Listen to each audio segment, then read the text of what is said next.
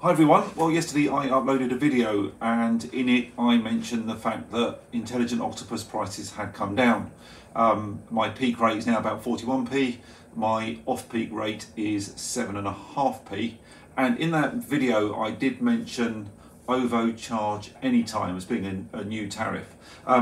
Sometime last year OVO had Drive Anytime, that was withdrawn from the market. Then they didn't have anything kind of EV specific, and now they have got OVO Charge Anytime. So I just thought I would do a quick comparison of those two products. Now Intelligent Octopus, I'm on it, it's working really well for me, and it works by having the cheap rate for all your electricity consumption, 7.5p a kilowatt hour between 23:30, so 11:30 at night, and 05:30, oh my god it's early, in the morning. That means that if the car is charging in those hours, I only pay 7.5p a kilowatt hour. If I put the dishwasher on at night in those hours, or I put the washing machine on by using the timer delay to kind of delay its start, I get all of my use in those hours at that cheap price. But the downside is, during the day, I am spending 41 pence per kilowatt hour rather than 33.5p, which would be the default rate on a standard tariff. Now I've already done the maths, I mentioned it in a previous video, that if your daytime use is more than 3/4 of your electricity consumption, and your off-peak use is less than 1/4, you're better off not having that peak daytime rate. But it works out for me that I do about 50% of my use off-peak. Most of that is car charging because I've got a big, inefficient, very lovely Audi e-tron, and I do quite a lot of miles. And the other half of my use is by the household consumption. And we're quite a high consumption household.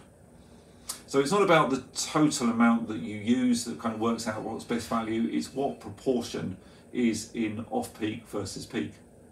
Now OVO, I've been reading about this morning, that is a very, very different product.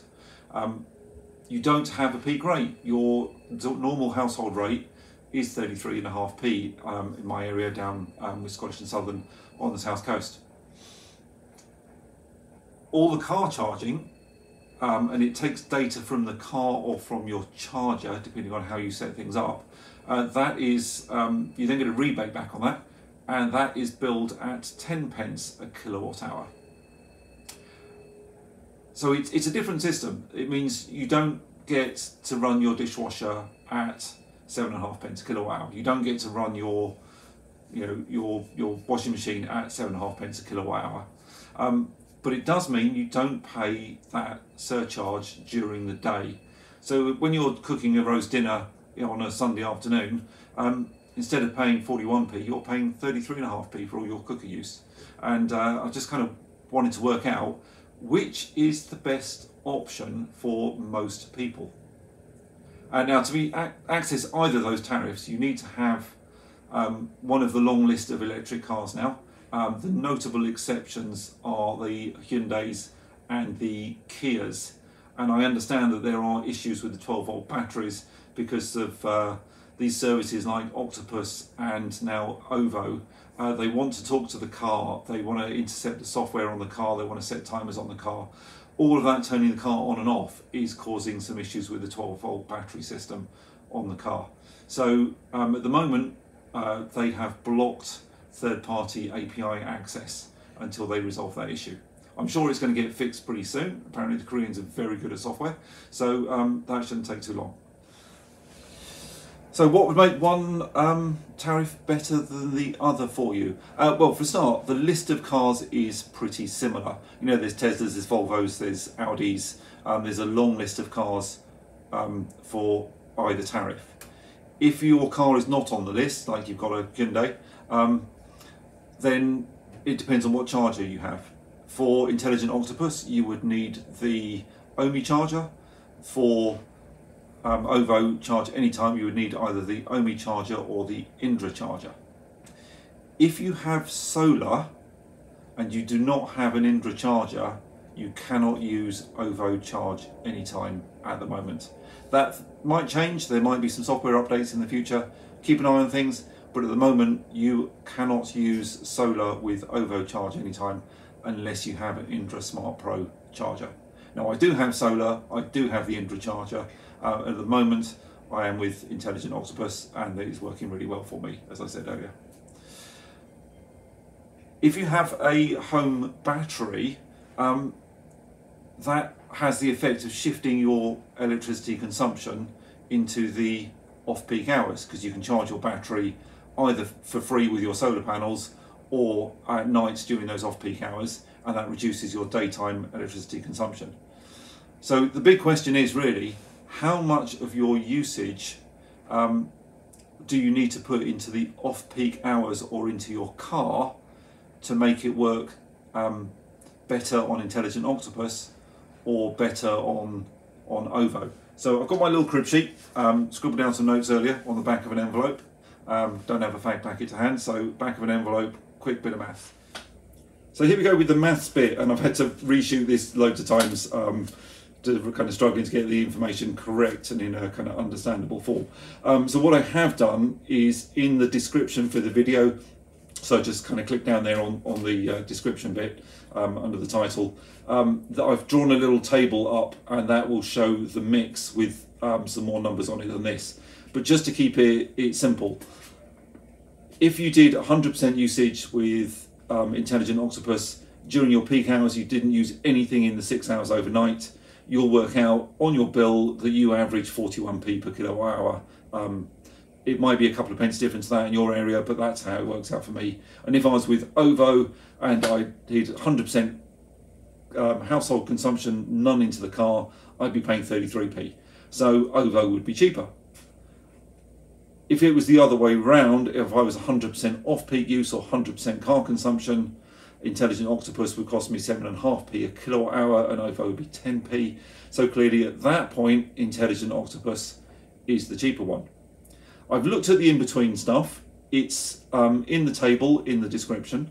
So you've got to pick your own numbers out of that. And you might want to kind of change things around slightly just as electricity prices change.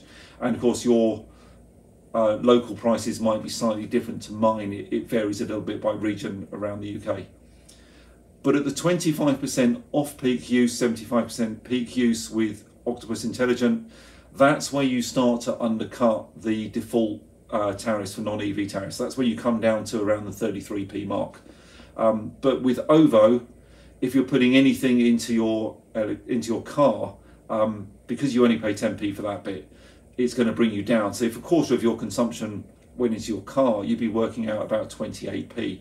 So it's absolutely true. If you're a light user of electricity, if you've got a plug-in hybrid, if you don't do many miles, if you've got a very efficient car, then OVO is going to be the way to go for you. Now in my own case, I reckon I put 50% of my energy use into the off-peak hours and 50% into the peak hours. Partly because I have a big inefficient car, I do a lot of miles, and I've got a small solar system that just reduces my daytime consumption a little bit. So for me, it works out with that kind of 50-50 split, peak to off-peak.